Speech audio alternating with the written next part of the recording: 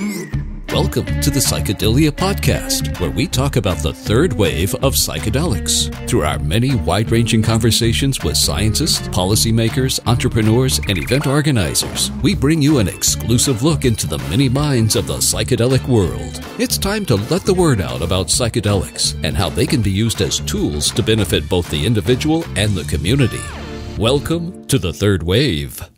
Hey listeners, and welcome back to the Third Wave Podcast. I'm your host, Paul Austin, and I'm excited for a last Third Wave podcast. Well, sort of. So basically what we're going to do is this will be the last podcast that we publish for about a month. So we're going to take all of September off.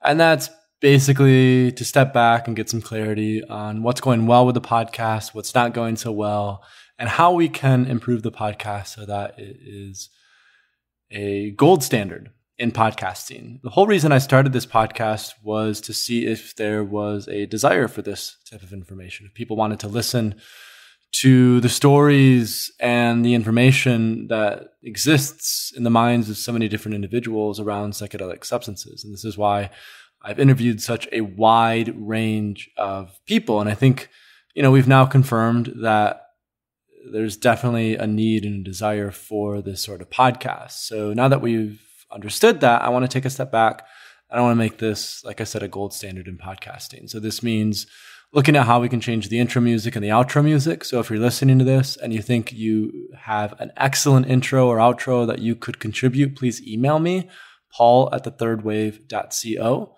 and let me know. I'd be happy to take a look and a listen to any samples you have. It also includes improving the audio quality. So I've done a few podcasts with people in public places. So for example, I did a podcast with Mark Manson in a breather room in New York that had a bunch of construction right outside. So the audio quality really wasn't all that great. So I want to make sure that our audio quality every time is super high. And I also really want to get the word out to more people. Right now, we're doing pretty well with the podcast. We have about maybe between 1,500 and 2,000 listeners on a consistent basis. And I want to get that up to 10 to 15,000. I think there are a lot of people who are interested in this material, but we really haven't put a lot of effort into promoting and getting the word out there. So we're taking a step back. We're looking at what needs to happen to make this a gold standard podcast. And this will also include really stepping up the people that we're interviewing. So someone who I'm interviewing very soon is an author who I really admire, Charles Eisenstein. I'd also like to get people like Gabor Mate, Rick Doblin, talking with Jim Fadiman about a potential appearance. So really, really also stepping up into these kind of higher level people, quote unquote, because we've already interviewed a lot of high level people, but just consistently across the board, names that you would recognize from mainstream media publications. And again, I see this as being part of the larger narrative and changing the cultural conversation around psychedelics. So that's announcement number one. We're taking a break and we'll be back at the beginning of October. I promise. Announcement number two is we're releasing our flagship microdosing course. So basically, the focus of this course is to help people address the three main problems that come up whenever they think of starting a microdosing protocol. Problem number one is sourcing. So we won't actually provide the substance because that's highly illegal, obviously. But we are trying to create a community of people who are interested in microdosing, and communities can communicate. Obviously, that's a big part of being part of a community, even online through apps like Signal and by leveraging cryptocurrencies like Bitcoin. So that's the first issue that we want to help address, although that will be more indirect.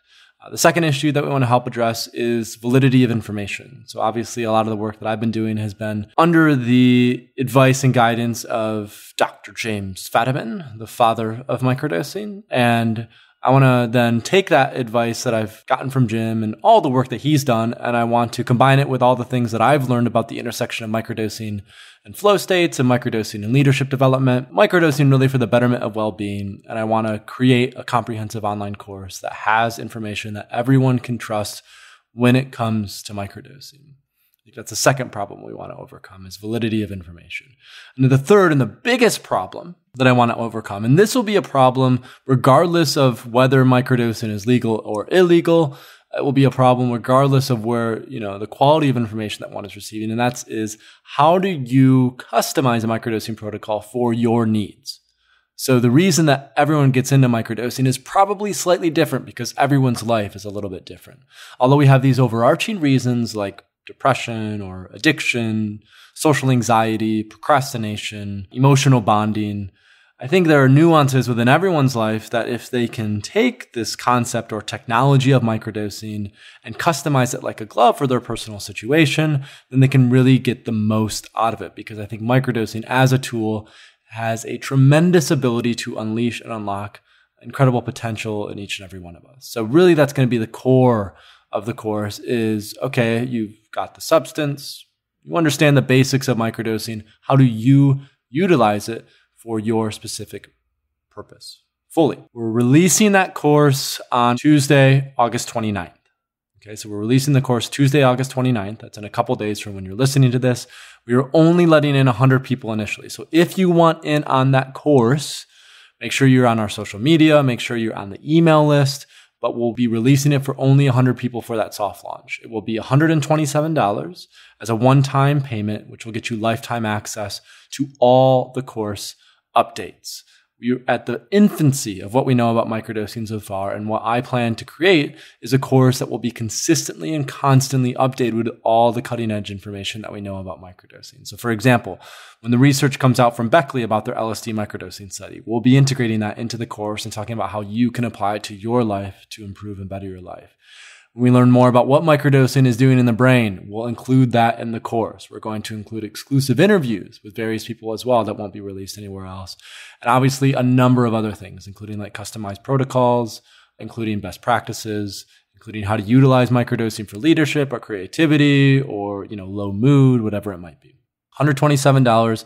We're only letting in 100 people at that price, and we'll release it on Tuesday, August 29th. If you can't get in at that point, if you're, for example, at Burning Man, or if you're just generally busy, we'll be re-releasing kind of the major course, the full fleshed out course, which we'll be promoting every which way. That will be in probably early to mid-October. And that price point will likely be at $197. So if you get in now, you get it at $127, plus we'll send you a free microdosing kit as saying thank you for getting in early. So that's just the two announcements from the third wave. We're taking a break, and we've got a microdosing course. What else? Let's kind of get into the typical before I discuss our guest for this week. So this week in psychedelics, just two announcements. One, a woman was banned from the U.S. after a border agent found proof of illicit drug use on her phone. So the woman from Canada had her email searched while she was trying to cross into the U.S. border. And basically, the border agents found an email that she had sent to her doctor about a fentanyl overdose that she had survived a year ago. She's been issued a lifetime ban from the United States as a result. So basically, the story is this woman was at a strip club. She snorted what she thought was cocaine. It was actually fentanyl. She was sent to the hospital, almost died, survived, had an email that she had sent to her doctor about it. The U.S. border agents found it, and they've now banned her for life. So this is relevant, obviously, to this crowd because psychedelics are still illegal. Psychedelics are still Schedule I substances. And although we have the freedom of speech to openly talk about them, we unfortunately do not have the legal right to use them. So if you have been using them, like I have, and if you've talked about it in some sort of app or email, delete those emails or hide them so that border agents do not see them if you plan to cross into the United States. That's that. Next thing, Norway takes a major step towards LSD decriminalization in the Supreme Court. They will decide whether current penalties are in line with the scientific evidence regarding LSD's safety. Decision is expected around the 25th of August, which is just before this podcast will be published. So check out Emma Sophia for more details on that. I'll kind of give you the brief overview. On August 17th, for the first time since 1999, the Norwegian Supreme Court reviewed the penalty level for import and dealings with LSD.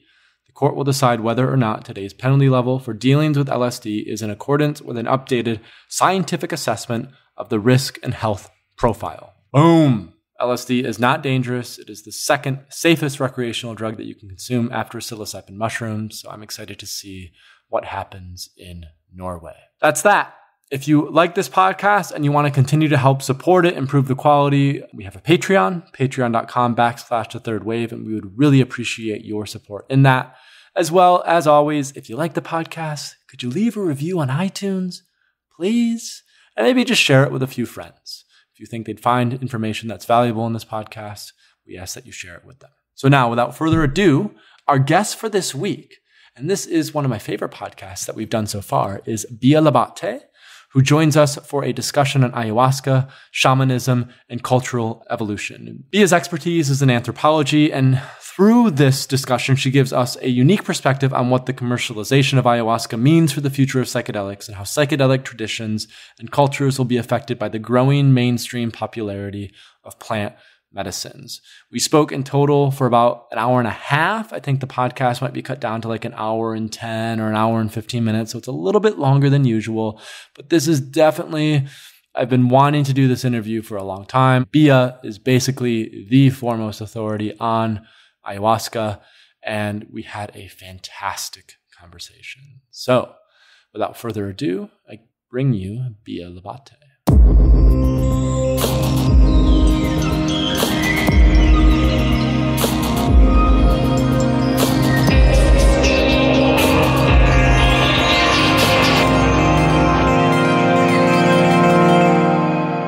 We can pretty much just start, by talking about the conference that you're organizing in Mexico. So I would love to hear more about that. Basically, what's the topic of the conference? Why did you want to organize this conference? Let's just talk a little bit about that to start off. Okay, so we're going to do this conference called Sacred Plants in the Americas. It's going to be February 23 and 24 in Ajijic in Chapala Lake. It's the biggest lake in Mexico in the state of Jalisco. I live in Guadalajara, and it's an awesome conference, and I'm really, really excited about it, and we just launched the website today. It's the first public announcement, so it's the result of several months of work and networking and connections, and years, in fact, because we wrote a project to OSF, Open Society Foundation, and it took a long time to get approved, and we had to go through this whole bureaucracy. It took almost a year and a half, and then I got a very generous grant. So the conference is very lucky, and it's a kind of, I think, peak of my career and of my interests and of the different universes that I navigate in and the different connections and networks. And I kind of move between Brazil, I'm Brazilian, Mexico, where I live, and California, where I'm currently staying for one semester. The conference is uniting people from these 3 countries plus other people from Europe. And it's a big combination and bridge between the topic of psychedelics and drug policy. Go a little bit more. So what was the inspiration for that? Because I was just talking about this with someone the other day, basically saying, I think psychedelics are sitting at this really interesting point in time where cannabis has become pretty normalized. I mean, in certain parts still, there are taboos, but it's kind of accepted that cannabis will become legalized. But psychedelics, when you talk to the average person, they're still oh, that's a Schedule 1, those are highly addictive. There's a lot of misinformation. So I would be interested to hear more about the inspiration for organizing this conference. Why did it come about? Sure. So, I think that this link between psychedelics and drug policy is something that really needs more attention and in many regards has been underestimated. So it's you have a lot of resistance of making this dialogue, this bridge between these 2 universes. On the one side, the people that are related to religious use of psychedelics, the traditional religions or ethnic and tribal uses, frequently reject the label of drugs to their substances, and they don't like to be equated on the same level of, let's say, people that use peyote or ayahuasca to be put in the same level of discussion of people that use methamphetamine or cocaine or heroin. Even, the logo of our collective, Drugs, Culture, and Politics, has a little logo of a peyote and then of a needle and different substances. And some people were pretty mad to see all them lined up.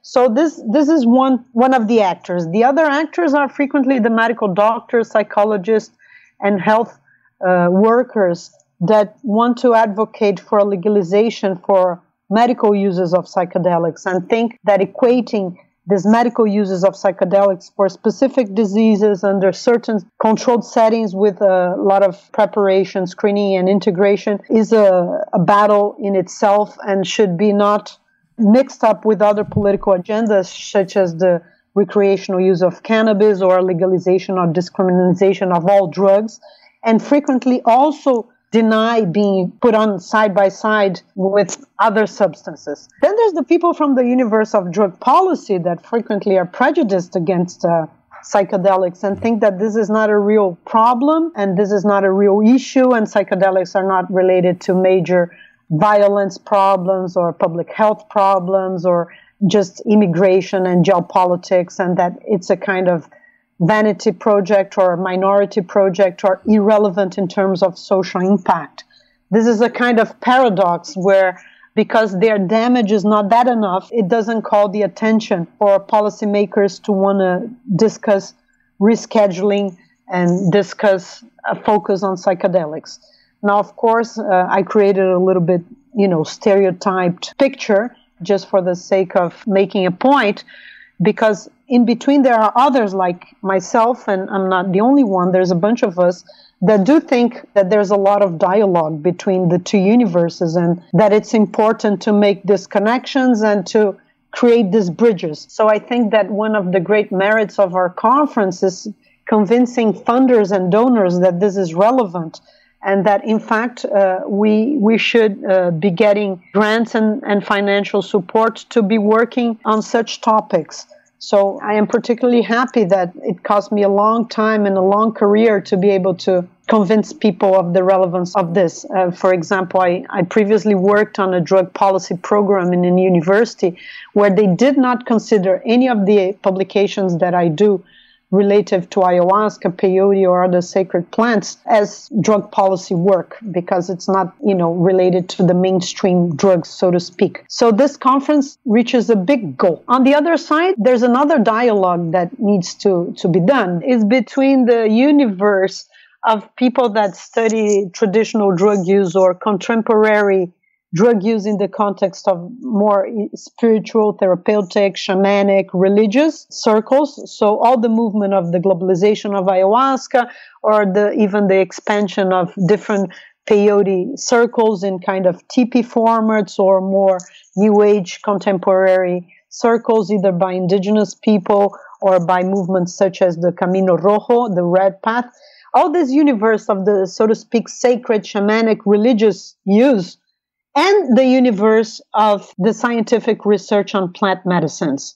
So that is also a kind of cross-dialogue that has not been done very much. Frequently, there's a kind of division of labor where people that are more from the bio and the sea field are studying the potentials of substances like ayahuasca or salvia or iboga from a scientific point of view. And frequently they are not in dialogue with the people from social sciences and the ethnography and the users and the practitioners.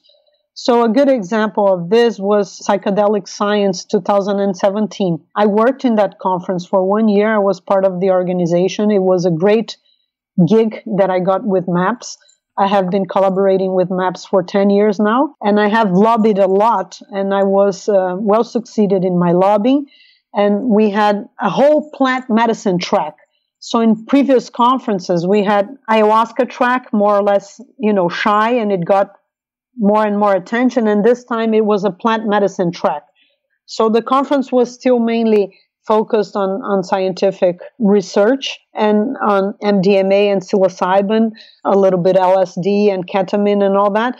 But inside the conference, we had one whole track called plant medicines that, okay, I'm not going to get now in here to the definition of plant medicines. But anyway, the idea is that you incorporated more other ways of knowledge. So more social sciences, more anthropology, more of the perspective of the users, so the practitioners, and more women, more indigenous people, more voices from the global south.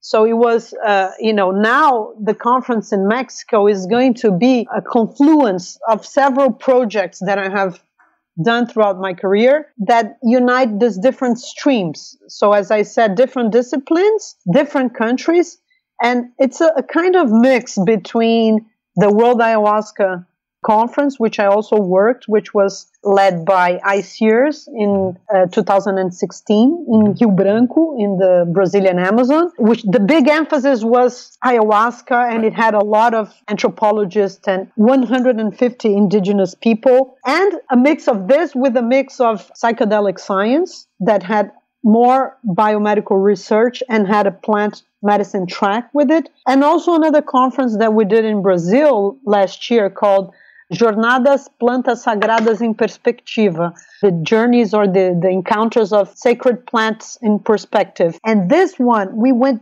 deep on ethnology. Ethnology is a branch of anthropology, at least in Portuguese, that's how we define it, because there's variation in different languages, that is dedicated to indigenous people. So in this conference, we brought together more than 40 substances, and some of them pretty unknown and pretty unique and pretty out of the radar or out of the trendiness, such as, for example, poison to kill fish, or substances given to dogs for them to hunt, and all kinds of snuffs and all kinds of poisons, and, you know, from hallucinogens to others.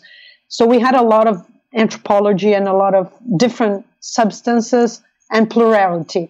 And now in Mexico, we're going to have a little bit of all of that. And I want to invite everybody that is hearing this podcast to keep on tuned on our social media and our upcoming announcements. What we're trying to do in this conference is to have a lot of anthropologists. And the original vision of the conference was as simple as that. One indigenous person and one plant from each different part of Mexico and the Americas. Of course, that's not very easy to do, but we do have one Huichol, or Wirarica, as they call themselves, in the scientific commission of the conference. And we also have one Mazatec in the scientific commission of the conference. And I'm trying to get Nahuatl and Tarahumara, Raramuri, and other ethnicities to come and join.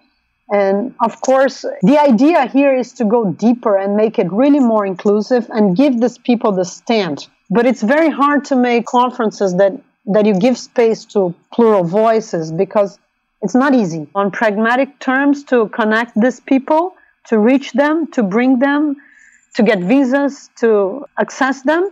And it's not easy to incorporate them in an academic format either. Like, it's very potentially suffocating to get an elder, indigenous elder, and tell him, here's your 20 minutes, and after that, I'm going to take your mic away. Yeah. I want to kind of like summarize a little bit for like the listeners in terms of some trends that you're talking about, which, you know, we've been picking up on as well. And I know that you have started Chacruna and Copy, which we'll get into a little bit. And I bet many of our listeners are familiar with Chacruna because you guys have been publishing long form pieces. And these are topics that you often write about on there, particularly this kind of necessity of evolving from this science first kind of materialist, reductionist, molecule only, you know, laboratory framework to understanding that there are more holistic kind of ways of knowing and ways of understanding that our current system doesn't accept. So for example, it would be very difficult, almost impossible with the way our current system is set up to like get prescribed a plant medicine like ayahuasca or peyote because there's so many different variables. So to facilitate that in a laboratory is difficult. I was, you know, recently at Breaking Convention in London about 6 weeks ago, and I was speaking to someone there who is living in Zurich and who's working with the Mind Foundation out of Berlin, and he's trying to get ayahuasca prescribed in Switzerland. And he's like, the biggest thing is it's not a molecule. So it's really, really difficult to go through that process. So what I'd be curious, you know, based on your expertise, because one thing we haven't got into yet, which maybe we should dig a little bit into, is like, how did this all start for you? So you're from Brazil. When did your journey start with plant medicines specifically? And then I want to tie that into what you're talking about with the conference in Mexico. Something like I had a vision. Well, did you? Everybody does, don't they? Did you read Carlos Castaneda and get inspired to? Probably not, because you're from Sao Paulo. So I would imagine, you know, just being there and living there, you had plenty of exposure to ayahuasca. Well, I got to know when I was 20 years old. I was a backpacker around the world for 1.5 years. And then I tried a bunch of things like LSD and peyote and mushrooms. And they were absolutely revolutionary and mind-changing and substantial points of revelation for me. That was when I was pure and young and naive at the age of 20, 21, backpacking for 1.5 years, doing a lot of adventures and just being really curious out there in the world. After that, I had a big break of I think around 5 years that I haven't tried anything or done anything. And I just enjoyed my memories and my great experiences. And then when I was 26, your age, I tried ayahuasca. And I had a super incredible experience. It was in the south of the state of Minas Gerais. So I used to live in Campinas, São Paulo state. And I went to a UDV church. We had a little house in this town, a bunch of young students from the university rented a house together. 13 women for one room with one bed bunk and one double bed.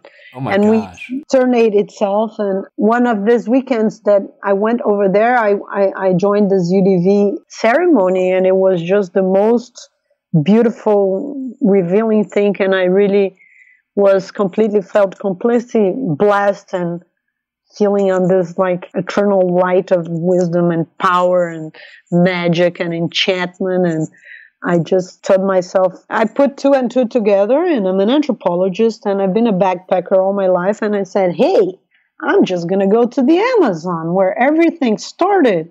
I'm just going to jump this shortcut here and I'm going to go. And then I took off. I went in November to the ceremony, and then in December I hit the road for this big trip.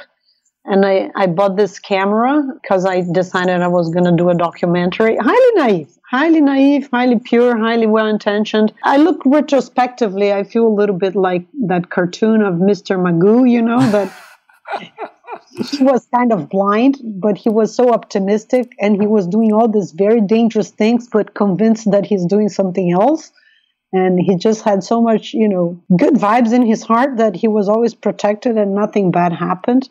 So that's 20 years later. I'm 46 now. That's a little bit how I see that first trip, because I just went everywhere and drank with everybody, completely open to all kinds of spiritual venereal diseases. And it's just very open and just talk to everybody.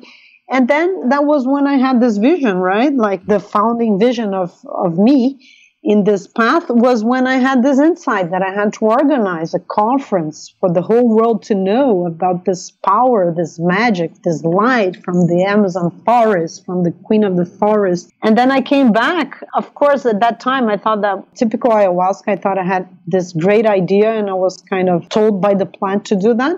Then I realized that other people also had this idea and that I was not the first person who had this idea, and there was a whole field of things going on. But back then it was much less than now. It was not like the real pioneers, which were in the 60s, like if you think of a guy like Michael Harner that went to Peru on the 1961, or Jean Langdon that went to the Putumayo on the beginning of the 70s, or the McKennas. But still, in 1997, 96, 20 years before now, it was not as trendy, as popular. It was not on conferences all over. And then I just went to my university. I was a master's student, and I spoke to my professors, and I said, there's this great thing going on in the Amazon and the indigenous people and this and that.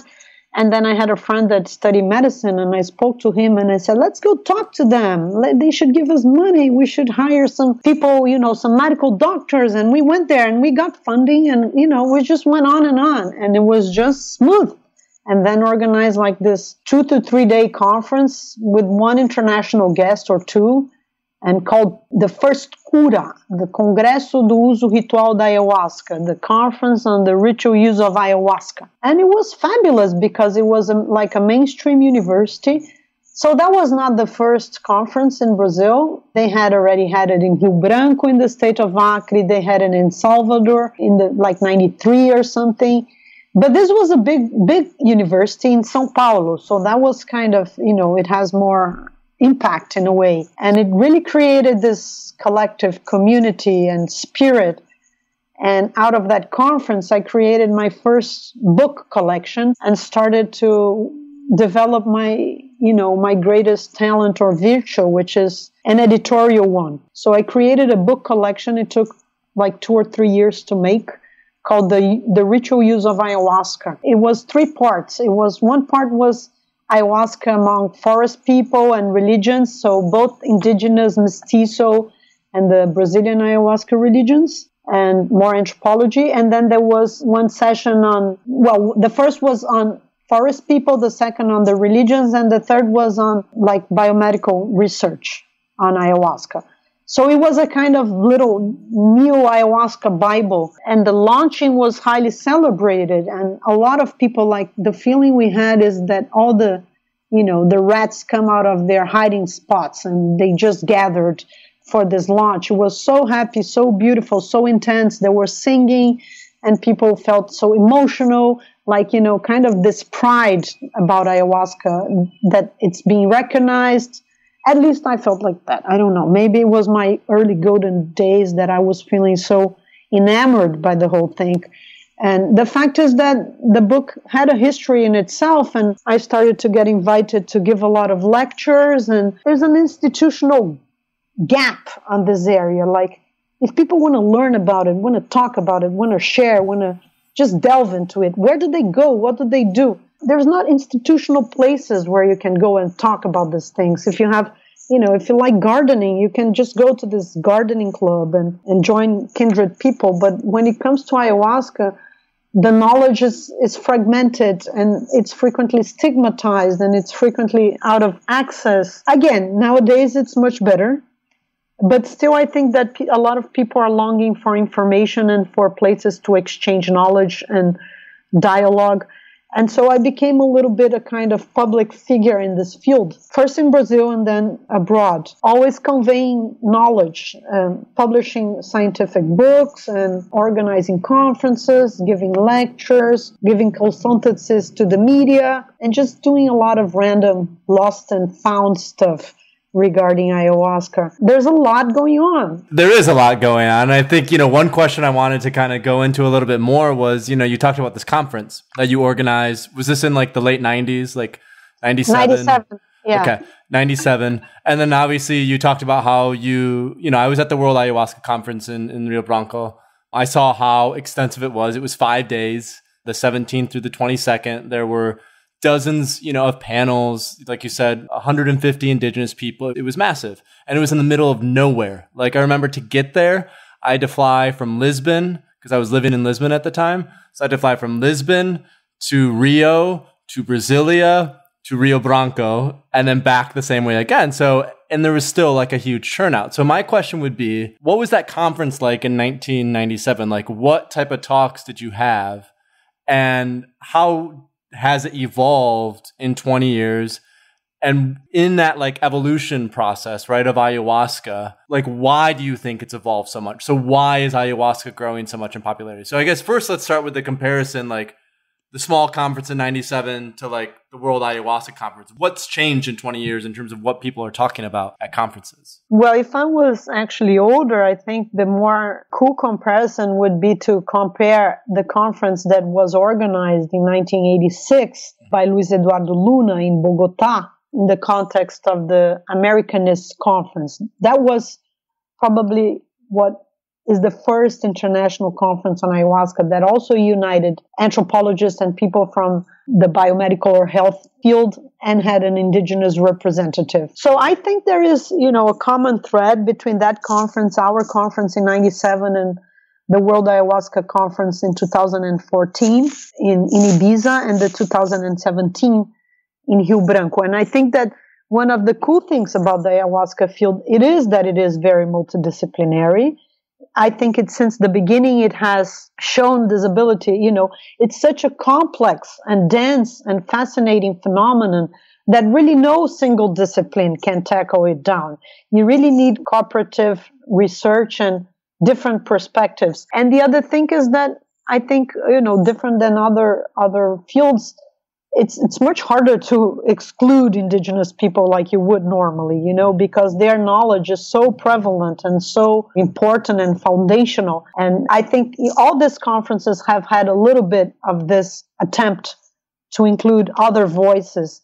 and to include the voice of practitioners, because this dialogue between policymakers, social scientists, health and biopsy experts, and practitioners is really a good model on how we can advance knowledge. And I think that in this regard, ayahuasca is a great laboratory that has a lot to teach to us on how to talk about drugs and how to have good dialogues about drug policy. I think particularly the case of Brazil, and this was very clear in 97, but more in 2017, it's this idea that you really need to have cooperation between different voices to create working agendas. No, I think the most prominent thing about the conference in Rio Branco in 2017 was the indigenous participation. They were really massive. And they made a very strong statement on the end, saying something like, this dialogues can't happen without us. And we are people that are the traditional guardians or the founders, the people who have this knowledge. And we need to be included in the conversation. We need to be heard. And it was pretty beautiful to see their participation. And what was also interesting to me was that despite there were so many, I wrote a paper with a colleague from Brazil, Sandra Goulart, about the conference, and we talked about the multiple ayahuascas of the World Ayahuasca Conference. Like, can we even talk just about one ayahuasca? There's so many perspectives on what ayahuasca is. To start off with, how do you name it?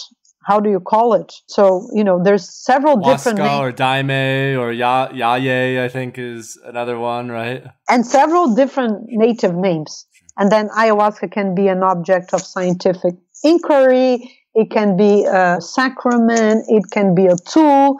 It can be a medicine. It can be something for spiritual development. It can be related to identity, to ethnicity, to territory. And these multiple views kind of clashed and were in conflict. But at the same time that they were in conflict and they clashed, I think that there is this emergence of this kind of idea that there is a global movement and a global interest in the topic. So it all depends on how you want to see. I think a lot of people will have gone to that conference and say, well, you really show there's too many conflicts and there is no common agreements and there is no points of commonality. And other people will say there's multiple views and there's multiple perspectives, and depending on where you stand, you see different things.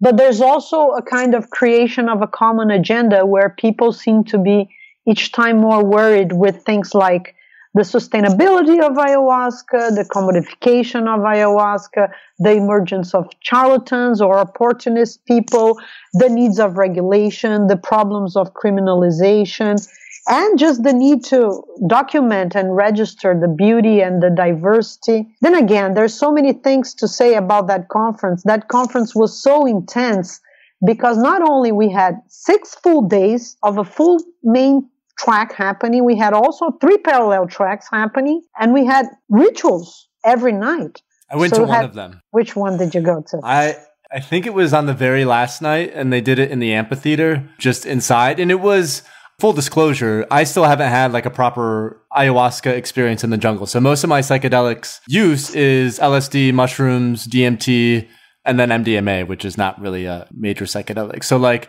I was kind of like, in your early 20s, when you were talking about how you were having fun, you were exploring, a lot of that for me was in my early 20s. And lately I've been more into microdosing, but I'm starting to get more into plant medicines. I'd like to start to experience ayahuasca as well as peyote and San Pedro. So like, I was very nervous going into that because I was expecting this ayahuasca experience, but the medicine that they served, it was diluted, I think, because there were like 70 people who were drinking. And so I only had 1 cup. And I know a few other people had more than that. And so there were some people who were definitely having the experience, whereas with me, it wasn't as significant. So I was a little, I don't know if disappointed is the right word. It seemed like there were too many people who were trying to drink at the same time. And that led to certain precautions being taken, which were obviously necessary for the context. Well, but that's also a typical ayahuasca experience, because as I'm sure you heard, sometimes you can drink ayahuasca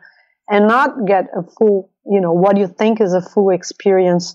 Like, that's the mystery of ayahuasca. It's not really completely dose dependent and it's not predictable. And what people that drink ayahuasca believe, and I'm modestly going to place myself in that category, is that you really get from ayahuasca what you need to get. And there's nothing like, a bad experience. It's always a kind of teaching and a kind of learning. And sometimes the learning is subtle, and sometimes the learning is not very clear. And sometimes it's not a full orgasm, but that's nevertheless as legitimate as not. It's like a path. It's like a road that you travel in, and you're traveling and you're learning. It's not like one thing, and it's multiple things, and it can be different things depending on your age, depending on the time of your life, if you're man or woman, depending on the day, depending on the moon, depending on so many things. So I wouldn't disregard your experience. I don't. Yeah, I was talking with Tanya Mate right after, because she was also at the ceremony, and she said something very similar to what you're saying now. And so, like, after that, I took it as it was. At the same time, I do have plans to return, and I would like to return sooner rather than later to the Amazon to have another experience. Well, I believe having, personal experiences is really important, and speaking without empirical experiences is really not very, very, I think in this field doesn't work a lot. It doesn't mean that if you drink a lot, you're really wise, and then much less that you're going to write good papers about it. Mm-hmm. So I don't think that the relationship between drinking and writing about it, it's a big topic. In one line, I don't think it's fundamental to drink to write about it. And I don't think that if you drink, you're going to get guaranteed, good papers about it. But definitely, as a personal experience, I think it's very hard for you to talk about ayahuasca and have an idea of what ayahuasca is if you haven't taken it. So that's what, frequently irritates us when we see just random people giving opinion, like certain policymakers or experts or, medical doctors, people that never have seen a vine in their entire life. And if you show them whatever and any kind of substance or tree and told them that was ayahuasca, they couldn't tell because they have never seen one. They have never drank it. They don't know anybody who drank it or have seen it, but they feel so comfortable in giving opinions about that and frequently go on TV shows and media reports. This happens, really? A lot. Yeah. I can tell you're a little irritated by that. Well, it's very irritating because the media sometimes has this idea, like they send out, the journalists with the idea, you got to have the two sides of the story. Like that's good media, that's good journalism. You need to put both perspectives. So the one side, they get people like me that have studied this for 20 years and published 17 books and has gone 30 times to the Amazon and drank a lot of ayahuasca, and I know what I'm talking about. And on the other side, they get, a professor that is a medical doctor in whatever mainstream American university, and that has maybe had a course on psychedelics when he was 25 in university, and they're giving both sides of the question. But this person is simply not informed. He's ignorant. He doesn't know what he's talking about. So I do get irritated about that. And I also get irritated that as an anthropologist, my opinion seems not to count so much sometimes. So there's a very unfair division of labor where everybody says that drugs should be understood from like a multidisciplinary or interdisciplinary perspective that is setting the substance, setting. So both the pharmacology, the individual and his personal intentions and expectations, characteristics, and then the social context, the setting. But in fact, what we see in public drug policy is that the setting is super disregarded. It's really just the cherry on top of the cake. Like nobody really cares to talk about the setting and understand the setting well. And that's where, we anthropologists have a lot to say, because the setting is totally fundamental on the experience. I mean, it is completely different if you take a substance recreationally with a bunch of friends in a nightclub than if you go to a shamanic ritual with an indigenous person. I'm not saying that one is bad and the other is good. I'm not saying that one is wrong and the other is right. I'm just saying that there are different contexts, and the same substance taken in different contexts will have different effects. People will experience those things in different ways. So the context is not minor. The context is not less relevant. The context is as central as the substance. And the whole idea of, the system of drug policy is very much The international conventions is this kind of random list that divides substances according to their pharmacology and places some in certain categories, giving very, very, very little importance to the context, to traditions, to cultural roots, to all the multiple links that these substances have in people's lives, the relationship to socialization, to identity, to territory, to celebration, to communication, to transmission of knowledge, and all those things. And do you think that's changing now? Because this kind of gets back to our conversation before, you know, how 4 years ago when MAPS, even in the psychedelic space, when MAPS organized the Conference for Psychedelic Science, the plant medicine track was much, much smaller. More of the emphasis was on the clinical science, the molecules, you know, MDMA, psilocybin, ketamine, LSD. Whereas this year, 2017, because of the growth of popularity in ayahuasca and peyote, and I think also because of larger cultural things going on where more and more people are recognizing kind of the limits of really materialist kind of just things that exist in a vacuum that's not really representative of reality as we experiencing it. And by incorporating substances like ayahuasca and peyote in a pharmacological sense, where it's not just the molecule, but it's everything around it. It's the entire experience, what I like to call the container that we create, the context. Jim Fadiman talks about the set and setting, you know, the 6 S's, set, setting, substance, 3 more, which I really don't remember offhand. Are you hopeful? Are you optimistic that culturally some of these conversations are starting to change? Or do you think we're going to remain stuck in this kind of narrow point of perceiving drugs and molecules and substances? No, I'm definitely very, very enthusiastic. And, you know, it was my great honor to be part of the opening of psychedelic science. So it was just 3 people, Rick Dobling, Amanda Fielding, and I. And that was my whole shtick. That's what I advocate in my opening, that I was there. I was a foreigner, Brazilian, a woman, an anthropologist, not a medical doctor, not somebody, you know, powerful American or from Europe. And I was there in the opening, and I feel that I earned that space by, you know, doing this work of advocacy and of scientific research and insisting on this kind of message, which I think echoes a lot of the spirit of times. And people are interested in this kind of things. And I also think that's why MAPS gave this space of plant medicine to make a track, which was not only one track, it was called almost a double track. We had 3 tracks, but the plant medicine track was almost double the other tracks. It was almost 50% more, not exactly 50%, but, you know, almost. So we had a huge space. Why? Because also there's so much research blossoming with ayahuasca and so much other research blossoming with other substances. And there's the great interest in these substances in culture. And people are interested in talking about them and having those conversations. So the folks that like plant medicines, they are a great number of the people that attend psychedelic science conferences. So the organizers want to be able to accommodate this kind of public. And I think that's also why, you know, I got that space and we were able to influence the course of the conference. And why do you think it's growing so much in popularity? Why is it that there are so many Americans, because this is obviously a huge issue as well with ayahuasca, is the growth and the potential commercialization. And I think there were some discussions even at the World Ayahuasca Conference between indigenous people and the rest of the community about the commercialization of ayahuasca. Why is it, do you think, that ayahuasca is growing so much in popularity?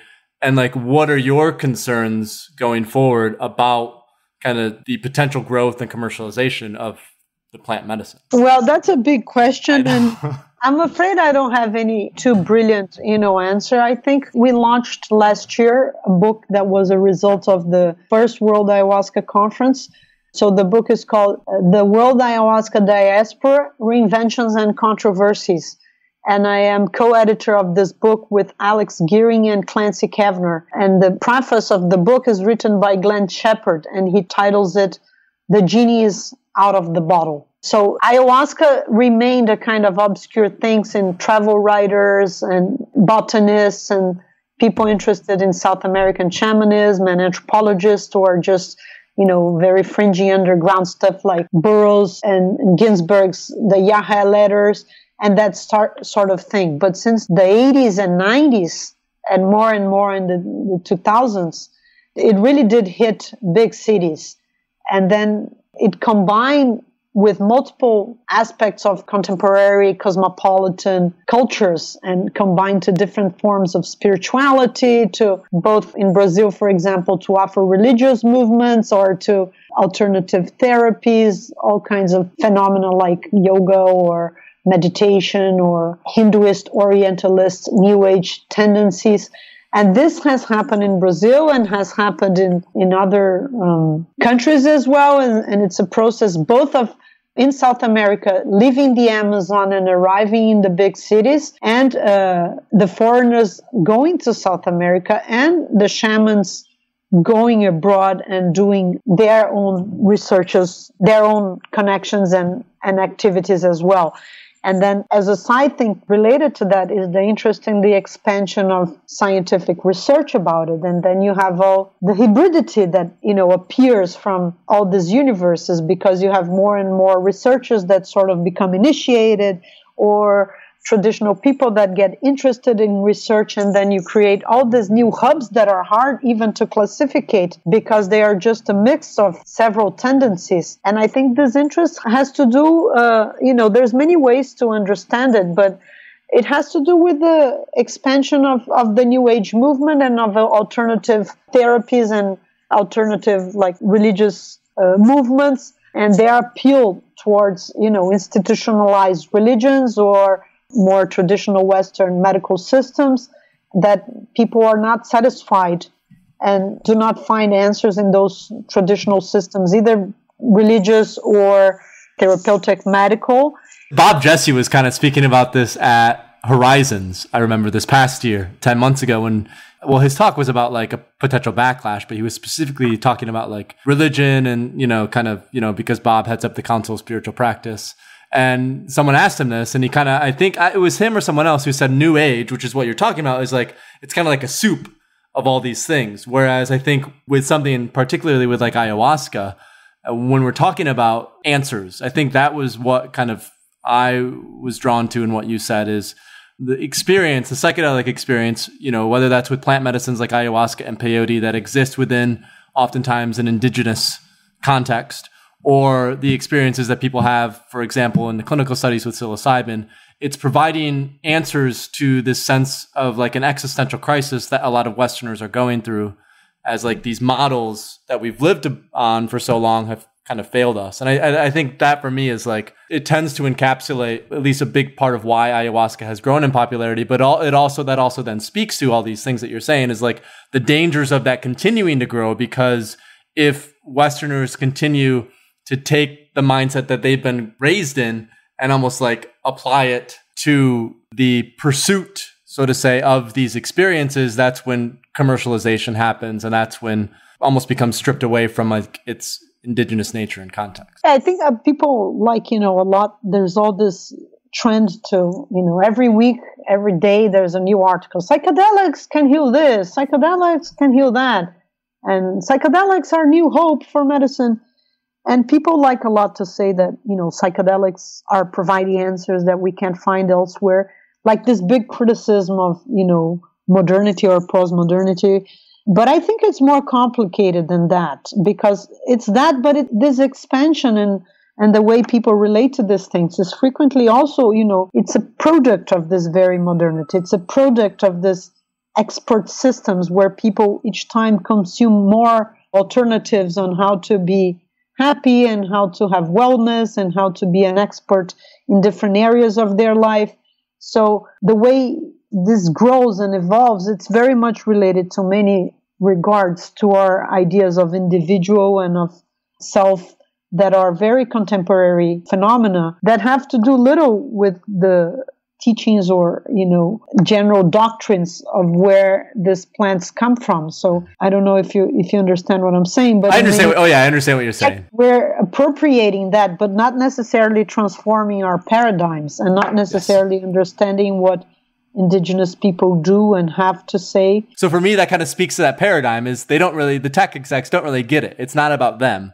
It is like this sense of going through ayahuasca is this sense of transcending the ego, the sense of going beyond the individual and coming to this like understanding of community and connection. And I don't know. I mean, we could go into like non-duality and, this collective mindset. But then it's like, okay, if we experience that, how do we live that out in our everyday life? And we still, when people come back to like a Western world, like you're in San Francisco right now, right? Like, and I remember in our conversations that we've had a little bit, you've had some previous issues with like the way that things happen in America, which is because I think partly it's so individual. And so like people come back to this mindset and they've stepped out of that paradigm, but then they step right back into it when they're living here for, most of their time.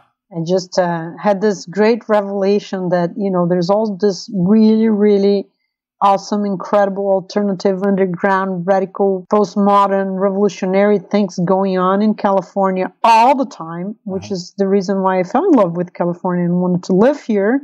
But then when you looked at it, there's these amazing events. It's like super like questioning mainstream and status quo and all. And then I put like interested in Facebook, but I don't look at it very well.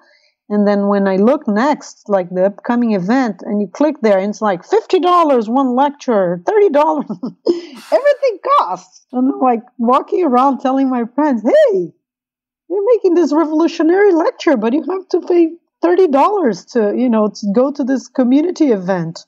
So they are making a little bit fun of my process of Americanization and trying to figure out America. And the other day, I said I didn't want any hashtags with my breakfast. And my friend said, what? Oh, you mean hash browns? Oh, yeah. I mean, and also as a Brazilian, I'm so shocked about the underground circles of ayahuasca in the U.S. And I feel bad for my fellow Americans that it's so expensive. It's a lot of money. I mean, and here it's that thing, money talks, and it becomes very elitist. And there's not very much a sense of like community. It's a lot of circulation. So the groups are organized on mailing lists that people attend, like a retreat model. And there's not like continuation or a definite permanent group of people always attending and reasonable prices, which again doesn't mean that people don't have really good experiences and doesn't mean that I'm against it. But I think that these are topics that emerge. And I'm particularly interested in this whole discussion about, the legalization of ayahuasca in the U.S. That's a major concern for me. Major. What's the concern for you then, particular to the legalization? I am wishful that these underground circles could become legal because there's currently, from my modest perspective, and I'm a big traveler since I'm a teenager, I have been continuously a nonstop traveler. So I've been all over the place. And what I see with this eyes that, God gave me, as we say in Brazil, with my own eyes, I see that there's ayahuasca circles happening in the U.S. all over, in all cities, every weekend. So it's just grown a lot, substantially. We don't have a clue on numbers. Nobody knows. That's like the magic question.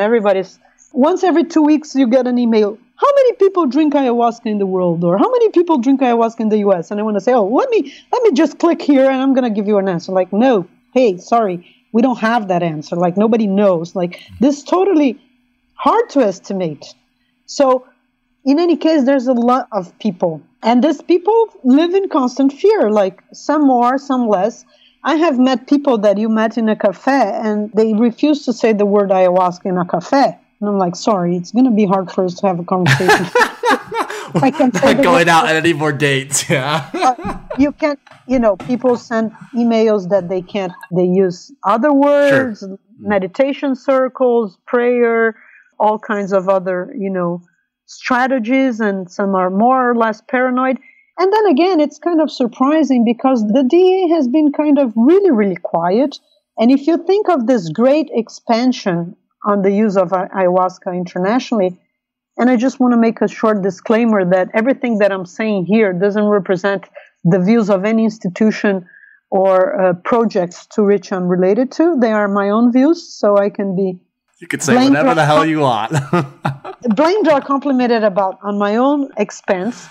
But I think that it's surprising that there is not so much more legal problems. We know of a few legal cases. The most classic, perhaps known case is the case of Taita Juan, who is a famous Yahé Taita from Putumayo region, very traditional, is now the governor of his region. And he was arrested in Houston and stayed in the airport and in the US, I think, around 1 month, and then sent back to Colombia and got his apprehended and can't come back to the US. I'm not sure if forever or for a few years. That was one case. And then there's here and there we hear certain, like one person got ayahuasca apprehended, the other one had a SWAT team went in because somebody had a break in the session and called the police, or there was a little case of Alan Shoemaker with importation and exportation, but it's kind of quiet. However, in the last years, like 2 years, from 2015 on, you have the emergence of the so-called new ayahuasca churches or new Native American ayahuasca churches. And what are those? Those are groups that claim to be Native American branches. A lot of them were, at a certain point in their timeline, related to James Mooney or James Eagle. He has also another name. This person was claiming that he had the Onak church that was kind of like selling membership cards where you would have your use of ayahuasca or peyote or marijuana, or in certain cases other things like topless or even prostitution or other kinds of illegal otherwise behaviors. You would have these rights protected if you were related to his church. And these claims from him came from the fact that he had won a case in the state of Utah, which later down was overruled, and it was much more complicated than that. And it's also a long story, and I can't go into all the details, but it in fact is that these claims are really not true. And a lot of people, either out of goodwill or out of naivete, or some maybe not so goodwill, joined and embarked in this narrative and started to claim to be, legal churches. And the most notorious one was a guy named Trinity de Guzman, and he launched a big campaign saying that ayahuasca healings was legal. And I was among one of the first people. I published a series of posts in my blog, so I have a blog, showing that it was really not legal, because what the general argument that they make is that they are protected under the Religious Freedom Restoration Act. So there's two religions that are protected in the U.S. One is the UDV, the União do Vegetal, that is federally protected in all different states, and the other is the Santo Daime, that has a protection in just 3 states, Oregon, in LA, and in Washington State, not Washington, D.C. And they were claiming ayahuasca healings, that they had similar kinds of protections and that they were a Native American church, and therefore they were protected by law. And then they got a lot of people signing up for their retreats. Ends up that they advertised extensively, claimed they wanted to open 200 churches all over the country, and that generated a whole noise.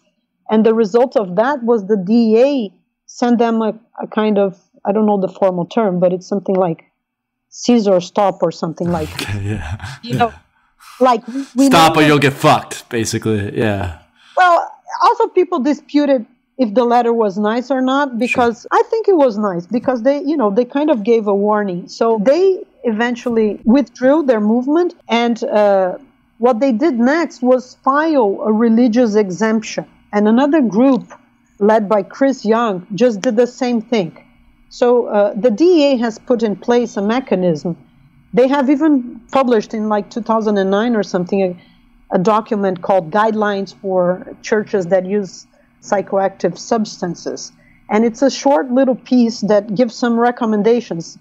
This was published after they had run a big case from Church of Reality. That was a church that smoked marijuana and claimed that everybody had their right to smoke marijuana, and everybody was, if you believed in reality and you used marijuana and you were related to them, you were a realist and you could have right. And I read this process recently, and it's fascinating because both sides of the discussion looks like a real parody, like the claims from the church and the answers from the DA. So pages and pages and pages of like legal argumentation of millions of dollars and months and years of debates. But basically they didn't win their case.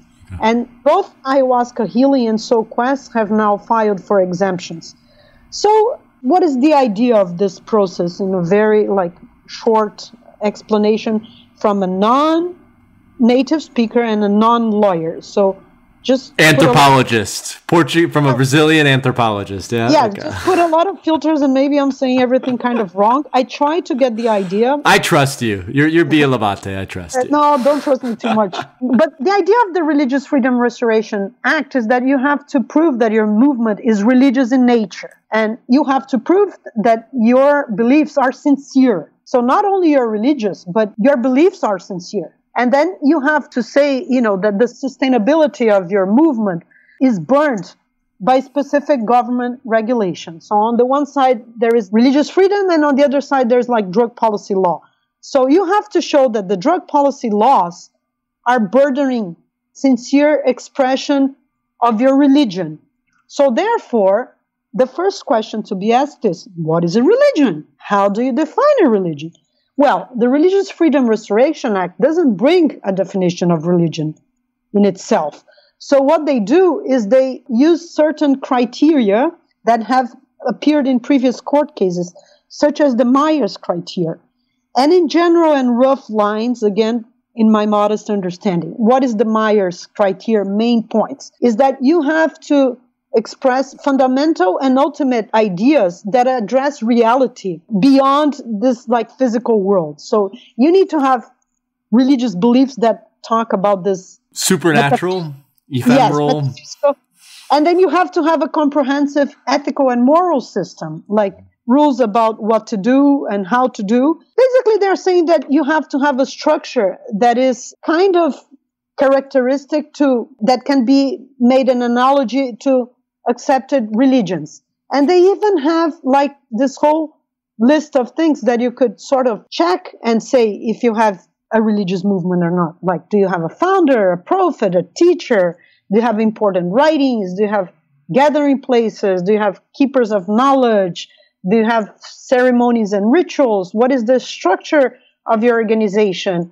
Do you have holidays? Do you have diets? Do you have fasting?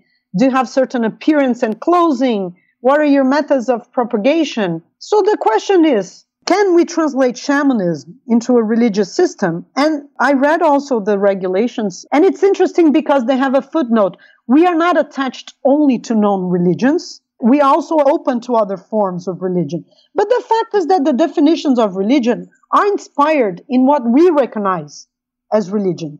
And the West, in terms of we as in the West, yeah, okay. Yes, like the major monotheistic religions of the world, Judaism, Christianity, Islamism. The question is, would you be able to translate these religious practices that are happening in shamanic circles to these models or not? And, things like, for example, even if you're able to create a kind of religious doctrine, do all the participants that participate with you share this religious doctrine? And what is the system of membership? Do they have connections and ties to a permanent community? What is the difference between a religion and a kind of wellness center or a retreat model or a ceremonial model? And so, as an activist and lover of the field and an academic interested in that, I just wish that there could be a great connection between all groups in the U.S. to discuss these things and a means to advance this agenda collectively. Because the fact that only two little tiny Brazilian religions have the right to use ayahuasca in the U.S. UDV and Santo Daime, yeah? Yeah. Okay. As much as I'm a Brazilian, as much as I'm a lover of these religions, it is revolting to me. It's absurd. I mean, this is too limited. This is way, way, way, way, way, way too restrictive. So how could we expand and under which criteria and which parameters? There's a recent colleague anthropologist was criticizing this DEA model. And of course there's problems with this model, but if we're going to throw away this model, what is there to stay? And what are the other alternatives that we have? So the fact is that the DEA has been developing a relationship to the Daime and to the UDV of, exchange and collaboration on different aspects. So they have also there's already a model going on about what the DEA considers proper handling of the substance and of the practices. We have recently published a very cool article in our site, Chacruna, by Robert Hefferman, that he addresses a little bit of this problem. It's called 7 best practices for ayahuasca, legal harm reduction. What is the idea of legal harm reduction? Is that you avoid having legal problems, because once you have them, it's an escalating, nightmare. Imagine fighting with the government. These guys have endless resources. They can just put another one. And, the drug war machine has a bureaucracy and has a means of work that is very powerful and very entrenched. And the drug war has deep moral stigma and taboo roots in our societies that we can never, ever underestimate. So once you get caught in that machine, it's not a good thing for you. So the idea is that we could advance a certain kind of education where people would be already looking to the practices that the DEA has put in place with the groups like mainly the UDV, but also the Santo Daime, and take care of things like, for example, preparation and screening. So, be really attentive to the health of the participants. Keep track of your core beliefs, your lineage, your tradition. Have the history of your practices, of your church, of your community, of your spiritual congregation documented. And then the whole idea of where do you keep ayahuasca? So the DEA has, in this case, I have all these documents available in my website. It's a service that I do out of love and out of activism. And they're all there. People can read, because people talk a lot, but read little and do little research, in fact, beyond, sometimes superficial research. But one of the things that the DEA is really worried about is the diversion of the sacrament. So where do you keep it? Is it in a locked place? Does it have, refrigerator? Who has access? Who has access to the keys? Do you have a track of your inventory? Can you account for how much has been used, by who, and where? And then the other big topic is this, this issue of multiple sacraments. Ayahuasca Healing has claimed that they use ayahuasca in San Pedro, and they were, in this exemption request, just petitioning for ayahuasca, but maybe in the future they would do it for San Pedro. That I don't think was a very intelligent move, because the whole idea is that ayahuasca has to be central for the expressing of your beliefs, because if it's not central, why do you need to do it? It's that idea of the burden. The government's rules have to be burdening you. So if you say, well, I can use other things, well, then use others and don't use this. Like, is this central to your practice or not? And if you use several substances, perhaps it's less likely that people would get approved. And then the whole idea of, people that are advertising it aggressively, they are playing with fire. They can anytime have problems. So the fact that nobody really got problems, both the DEA, both the ayahuasca healings and so Quest got warning letters from the DEA. So who knows if the DEA is going to move on and decide to face them. And a lot of people say things like, well, this is the law of the land and what they're doing is legal. And because the UDV and the Daime are legal, or because the Native American church is legal, what they do is legal, and because peyote is legal. It's not really like that. So I think that promoting ceremonies aggressively online is very complicated. And also just this whole idea that you have to pay for ceremonies, it's not very intelligent. Like, one of these groups has the newsletter that, signs off saying, thank you for doing business with us. The idea is that you have to be, a religious community that is sharing the costs. So sorry, I got carried away again. No, this is good. This is really, really good, because you're right. I mean, when you're talking about this differentiation between underground circles and, there's dozens of them in New York, there's dozens of them in the Bay Area, there's a ton in LA, and actually legitimizing it, legalizing it, there's only been, like you said, a couple people who have done that. Jeffrey Bronfman, right, was the main guy who led it through for UDV. That's correct? In the United States. Yeah, well, it was the religion UDV, and he was the master in charge at the time, and he had the whole process, and definitely used part of his personal fortune in advancing this. From Seagram's, because that's his family, right? Yeah. Yeah, well, that's very interesting as well, because you can't deny that the relationship between legitimacy and legality is not straightforward. It's not like if you're legitimate, you're legal. If you're illegitimate, you're illegal. It's much more complex than that. And what we have seen in the case of ayahuasca is that there is really a relationship between being more powerful and having more money and being more organized and having legality. And, I'm not against that, of course, but I wish we could go for more inclusive policies. The other way to try to advance this would be the medical avenue. So leave aside this whole idea of religious freedom and the complexities of trying to fit this narrow views of religion into shamanism and what goes on the underground, and go for the medical venue. And then I have been in dialogue also with MAPS with the idea of doing a clinical trial with ayahuasca, and then ayahuasca would have to follow the same path that MDMA is following, going through all the studies like phase 1, phase 2, phase 3, and eventually getting regulated and being used in the context of psychotherapists that are licensed in a specific training program and under certain circumstances. And this process could take years and years and years and costs millions and millions of dollars.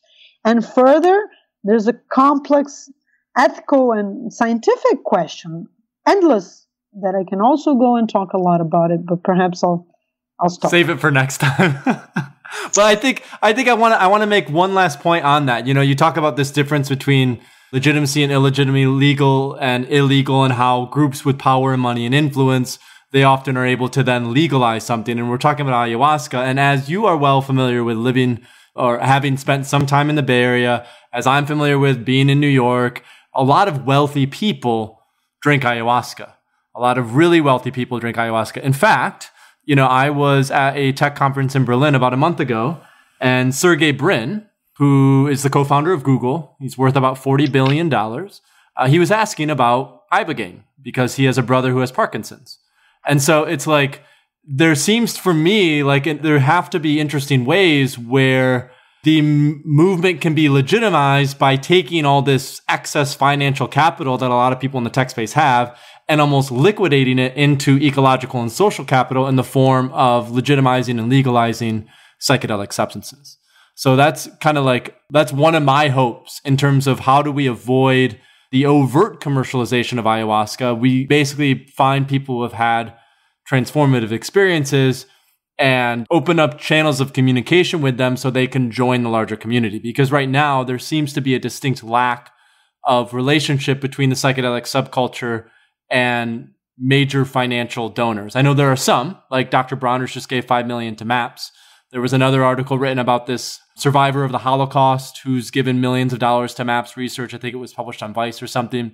But it seems like there's a lot of potential there. And so I guess my hope is maybe there's some way to start opening those lines and channels of community. Well, this brings us a little bit, back to the initial points of this conversations, which have to do with the bridges between drug policy and psychedelics. As I said, it is a bridge that needs to be brought.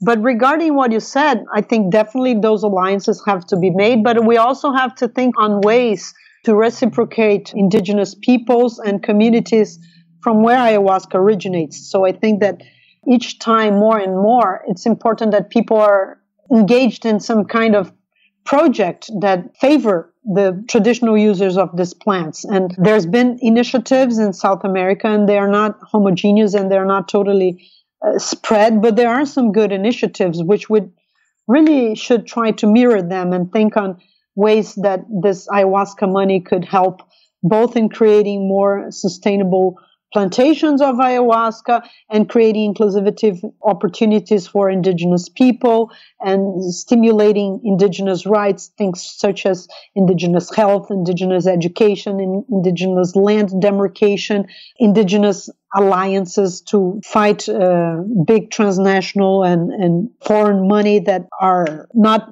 favorable to their communities. So I think that a lot of the contemporary movement of ayahuasca should really try to be creating more this kind of positive consequence of globalization instead of just fighting over who is the traditional user and who's not the traditional user, whether this is commodified or not commodified, whether scientific knowledge is bad and traditional native knowledge is good. The way I see it, I am more of a pragmatist. As I said, the genie is out of the bottle. And I think we need to think of harm reduction measures to protect the expansion of ayahuasca. I think that everybody that is like just advocating purely against the expansion of ayahuasca is just, going to be preaching the emptiness because it's happening. Whether you like it or not, whether you want it or not, there's people brewing thousands and thousands of ayahuasca brew in the Amazon right now to send all over the world. So what are the ways that we can make this growth more organized and organic and balanced? And here I just, can't avoid quoting, for example, the initiative of the Ayahuasca Defense Fund, which I work for this project and I have ICEERs in high regards, that is trying to create some legal protections. As I said, the views that I express here are my own and not the ADF's, but I really recommend people to pay attention. We are doing a legal map in the ADF website that we put the status of ayahuasca in each country up. And I'm involved directly in this project as well as in this series of webinars that we promote. And we're just trying to bring really good information and create awareness and create community and create dialogues and get people informed, get them better aware. And like you're going to travel, it's better to avoid having certain legal problems. You're thinking, you can't be naive anymore. Today, there is a Brazilian man in jail in Russia, convicted to 6.5 years for drinking ayahuasca, for taking 4 bottles of ayahuasca to Russia. So how can we avoid situations like that? And also, how can we avoid just this flux of tourists that are going to leave a lot of trash behind in the Amazon? So these different aspects of the discussion need to be addressed. And I think that, I'm in favor of science. I'm in favor of advancing scientific knowledge, of creating conferences, of creating debates, of creating forums, and just, sharing information. And that's also what we're trying to do with Kapi and Chacruna. Which we didn't have enough time to talk about, but I'm sure many of our listeners have been to. We always share their content, and we're like, we could keep talking all day, I think, but we've gone about an hour and a half now. So it's been a lot of fun, and it's been really interesting talking with you. We had tried to do this a bit ago and got caught up, and I'm glad that we could kind of come back now and make this happen. But before we wrap up, do you want to just tell our listeners where they can find you? So maybe I know you mentioned your blog, your website, and any of the other projects that you're involved in, quick as an overview. Well, I would add in a piece about Chacruna and Kapi. Kapi's and Chacruna is a project that I co-founded with my dear beloved friend Alex Gearing from Australia.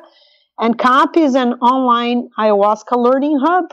And we have courses. We have 11 really amazing courses on science, spirituality, and culture. Each teacher gives 3 classes of around 10 to 15 minutes. They are videos. They cost really cheap. And we did an amazing investment of time and energy of years in this project. And we're really proud. And I really recommend people to check these sites online.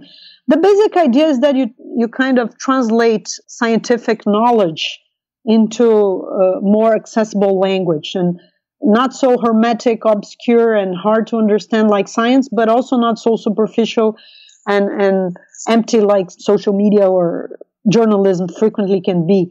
And the other point of COP is to really give some kind of practical tips, some wisdom and knowledge from people that do have a lot of empirical experience and scientific experience.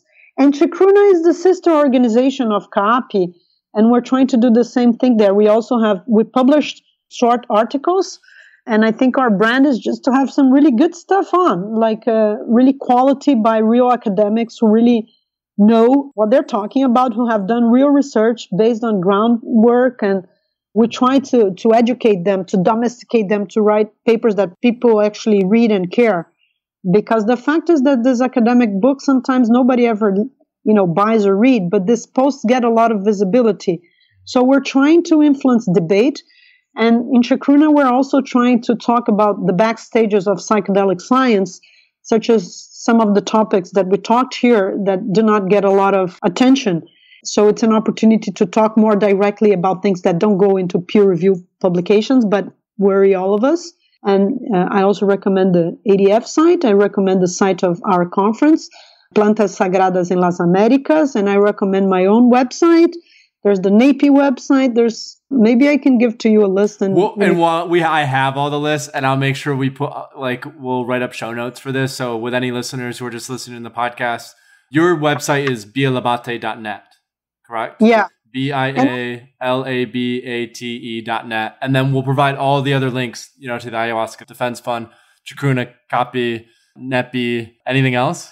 I'm sure there's more. There's so many things. But hey, before I close up, I just want to commend you and congratulate you, Paul Austin, for being so, brave. And we shared a little bit of your story, and you're such an entrepreneur.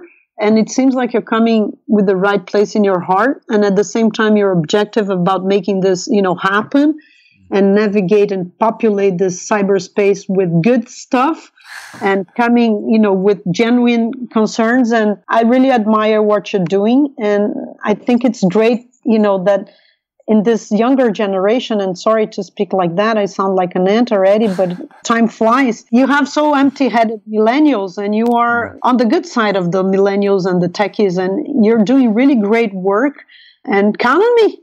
Thank you.